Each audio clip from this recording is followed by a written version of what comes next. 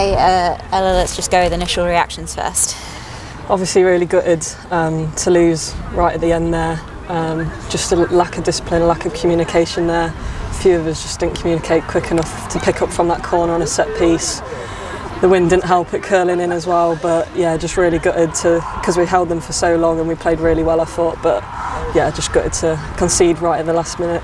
With it being a draw so late on, did you think it was good to play out for a draw, or did you have... I think we were always looking to go and win it. Like, we'll always look to go win it. We don't want to be the team that just holds off for a draw. We tried to get it up, playing against the wind second half. We knew it would be a bit harder than the first half, and yeah, to be fair to them, they kept coming at us, kept playing those long balls, and they finished from a set piece where they're obviously clearly good at, so yeah. With it being a team that you've lost to quite recently, you've played quite recently, to at least get those 2 goals is improvement on last time you played them.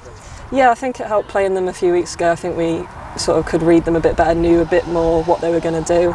And yeah, we got 2 good goals today, so that's a positive to take forwards. And I think we did sort of limit their number 9 a bit more, whereas last time she kind of, you know, she got a hat-trick, got past us, so positives to take from that for sure, yeah.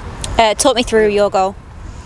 Yeah, I think I actually shouted Rach. I thought it was coming to Rach, and then the ball just curled in and sort of only about 6 yards out managed to head it in. So yeah, it's good. I think obviously being a defender you don't score too many, but from set pieces is a chance when you can get up. So yeah, I'm happy to get the goal, but just disappointed we didn't actually get the points today. Yeah, I was going to say, as a defender, do you see yourself stepping into that role to score from those set pieces often this season?